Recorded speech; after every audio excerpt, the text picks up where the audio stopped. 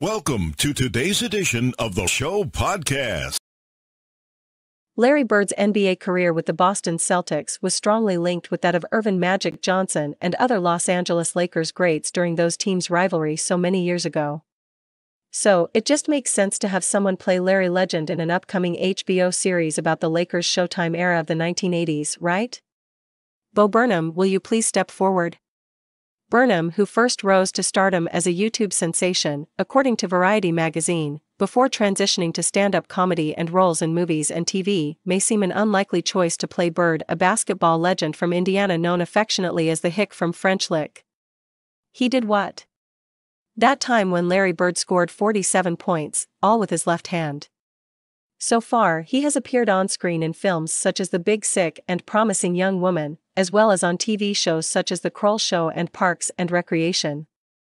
But there is the first Indiana connection. After all, Parks and Recreation was based in the fictional Indiana town of Pawnee. Okay, that is a stretch.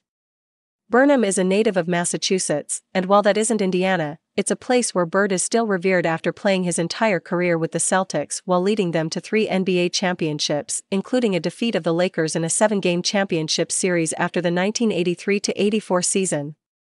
Oh, did we mention Burnham's height? He's 6'5".